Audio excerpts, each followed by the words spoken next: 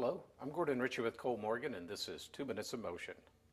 This segment is a good one in which to point out that 2 minutes is a target time and not a hard and fast time. Workbench makes it easy to set up the units for a screw mechanism. It should be noted that while the screen indicates lead screw, it works equally well for both lead and ball screw. Moving through the setup screen from top to bottom, our first stop is at the gear ratio. Of course, if you have no gear ratio, this is set to none. If a gearbox or a gearhead is used, we can simply enter the number of turns the motor makes compared to the output shaft. For example, if the ratio is 5 to 1, we can simply enter motor 5, load 1. Or if we want to be a little more creative, motor 115, load 23, which is still 5 to 1.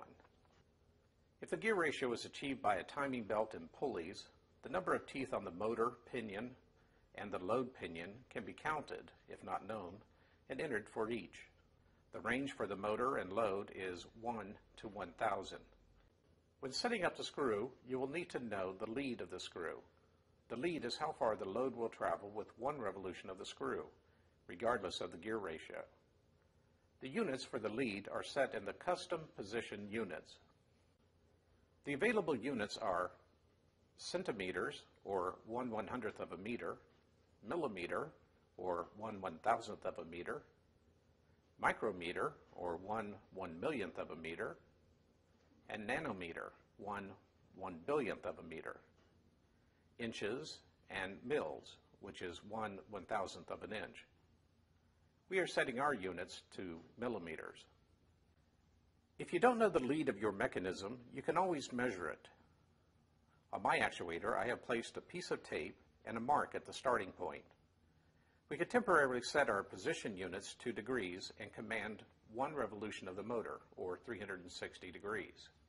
We could then measure the distance traveled, which is the lead of the screw.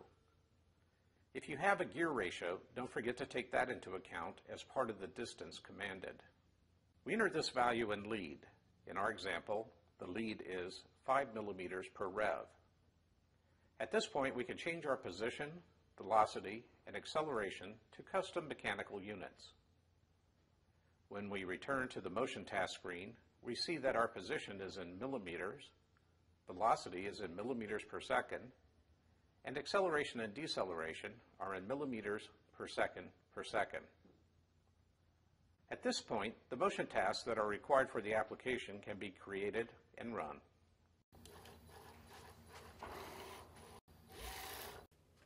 The unit screen takes a lot of the work out of setting up a mechanism. The more you work with it, the more intuitive and fun it becomes. Check out our next segment when we set up a conveyor system. I'm Gordon Ritchie for 2 Minutes of Motion. I'll see you next time.